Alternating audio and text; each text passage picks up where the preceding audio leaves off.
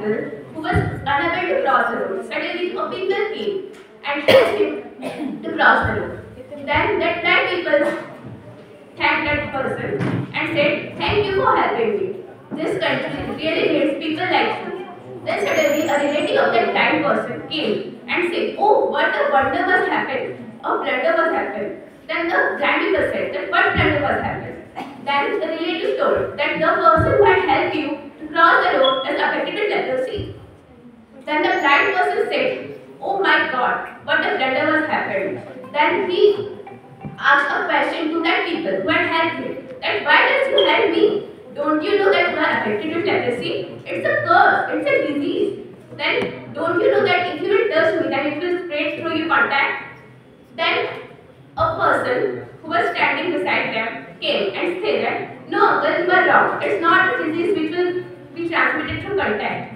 But yes, it is a contagious disease which can be contaminated but not through contact but by the droplets that the affected person sees out." So, after listening to this, the blind person said, "Please stay out of this matter. It is our matter. Don't participate here. You are today's youth. You are modern. You can say about it. But the blunder was happened with me. I have to face this curse. Previously I was a blind person. Then again I have to face this curse." Then the blind person started arguing with that person who had helped him. That you had done such a blunder. Now I have to face this curse of being a leprosy patient again. Already I was a blind person previously. So, after listening that the person who had helped the blind person is a leprosy affected person, then his behavior toward the helper changed by 180 degrees. So, what is stigma? Stigma is this mentality. It exists today only because of our thinking. Stigma is nothing else but our thinking. It is like a virus which is normal in itself, but it destroys the life of the people who is affected with leprosy. So, what we today's youth say that we are modern, but are we really? It's a question.